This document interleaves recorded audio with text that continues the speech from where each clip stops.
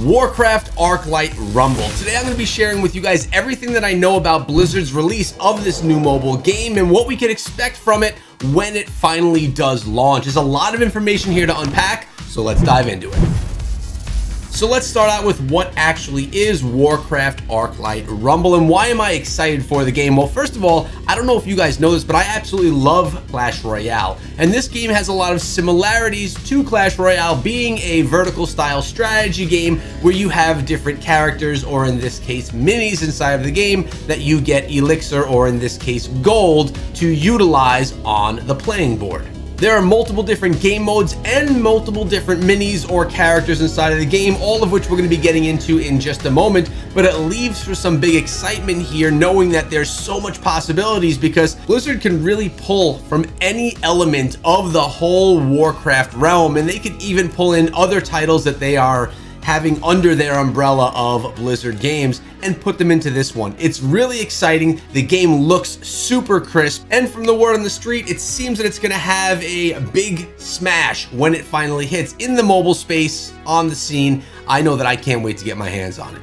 So let's read Blizzard's description of what is Arclight, or delight in the Arclight. Warcraft Arclight Rumble is a mobile action strategy game set within the Warcraft universe where collectible minis come to life in battle in frantic melee skirmishes. Play in multiple modes including single player campaign, going head to head in epic PvP battles, playing co-op, and more. Experience the true meaning of joyful chaos. Now that does bring us to the point that this is both a PvE and a PvP game, which for me, it just says that that is what means, that equals longevity for this game in the long run on mobile. This is sounding awesome so far. So there's three different features that they're highlighting right here on the website. The first being action strategy gameplay. Warcraft Arclight Rumble brings you frantic mobile action strategy combined with meaningful progression and customization. Now it dives into the both PvE and PvP that we just mentioned. Play through epically challenging campaign maps, dungeons, and raids. Battle with your friends in co-op or against them in PvP, and revel in the mayhem, and then assemble your team. Now, let's zoom in on this really quickly because I want to look at this and compare it to Clash Royale. Notice that our minis, or our cards right here, they have different levels. I see a level 11, a level 13, a level 12, and a level 10. We don't know what max level is right now, but we can assume that level 13 may be getting close. I know in Clash Royale, level 14 is the maximum level for your cards. So not 100% sure what max level will be for minis right here in Arclight Rumble, but we do know that there is a progression system to upgrade them. In Clash Royale, it's gold. In this game, well, maybe it's also gold. I'm not sure yet. Assemble your team. Collect over 65 Warcraft minis and build multiple armies. Good strategy is the key to victory, and that's going to bring us right into the different game modes that this game has to offer, because as of right now there are 4 different modes.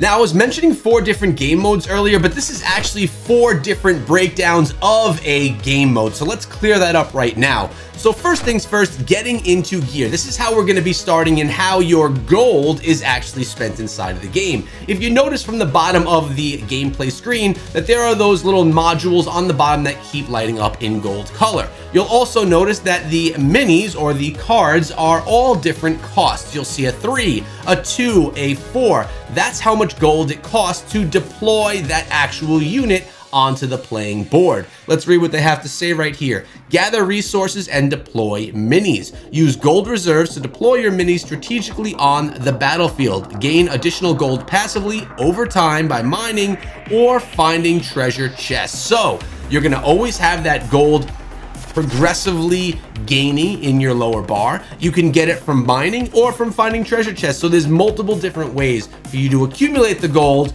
and the more gold you accumulate, the more minis you could drop on the board. Now that we understand how to actually drop or play our minis, let's talk about capturing and what it actually takes to dominate the battlefield. Capture objectives like guard towers and meeting stones, then use them to deploy your minis closer to the objective. Control of the map is key to victory. So what we're seeing right now is even more depth than we're used to seeing in games that are similar to this. Again, I'll use the example Clash Royale. It seems like there's a lot more going on here, which is going to require a lot more strategy and maybe even a lot more thinking, higher level gameplay, which is actually really exciting for me. Next, we're going to be talking about synergizing on the battlefield. Synergize the situation. Different mini abilities give you an advantage in combat. Flying troops are strong against melee troops. Siege troops deal additional damage to guard towers, and so on. Master your minis' abilities to succeed and learn talents to make them even more powerful. So we're going to need to get to know the actual minis, and with 65 of them available to us, obviously some of them unlocking over time, it's going to be something that is a big learning curve. We're going to need to know what does well against what defeats what's strong against what, and what is weak against what. You get what I'm saying here. There's going to be time invested into this game so you could build solid decks that are balanced and going to be doing well and have advantages over other potential decks that you'll encounter. And finally, conquer, or if you want to win the battle, because at the end of the day, PvP, PvE, we want to be victorious. Defeat the enemy boss. Your minis will march towards enemy leaders and attempt to take them down. Support your deployed troops with powerful spells and direct them to victory. So it's confirmed right now. There's also not only going to be minis, but also spells that'll be used as support for the minis that you drop on the board. Now we have our pocket-sized leaders. These are basically the different classes of minis that you could play in the game. Alliance leaders are going to support defense, healing, and stealth tactics, as well as heavy use of spell. Next, we have the Horde. Horde leaders encourage building momentum through earning additional gold, fast attacking troops, and enemy control with area of effect stuns. Now the Beasts. Beast leaders can disable enemy defenses, helping your numerous bestial alloys stampede and overwhelm them quickly. Others are right at home with a flurry of fast troops swarming other enemies. Black Rock leaders reward you for playing heavy-hitting flying troops and searing elemental magic users to burn opponents to a crisp.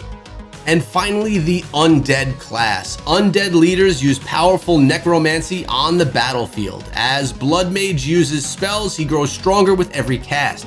Baron Rivendare can summon endless armies of the dead to haunt the battlefield. Now let's talk about game progression, how you actually level up your minis. Whether you're powering up your minis, unlocking new ways to play, or just on a quest to build a perfect army, there's always a reason for one more round. Warcraft Arclight Rumble means you're always going to want to keep playing. It's got that addictiveness, which I've talked about on this channel. It's important, especially in mobile gaming. So as we mentioned before, there's going to be 65 unique minis, including leaders and spells. That's a mixture of both. Each mini has unique abilities you'll use to conquer enemy troops. Mix and match minis to form your strategy. So it sounds like to me you're going to have like heroes, troops, and spells, because they mentioned the word leaders. It kind of sounds like heroes. Exciting stuff and offers a lot of variety with your deck building. Now you could level up your army as well, and it's saying here after each battle you'll gain experience and level up your minis. Level up to unlock the ability to use game-changing talents. So they're obviously going to have skills that unlock over time.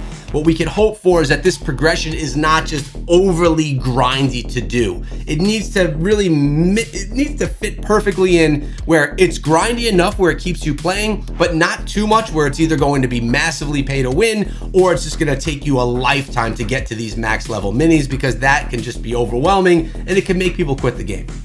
And finally, unlocking new challenges. Multiple modes include Conquest, Dungeons, Raids, Co-op, and PvP.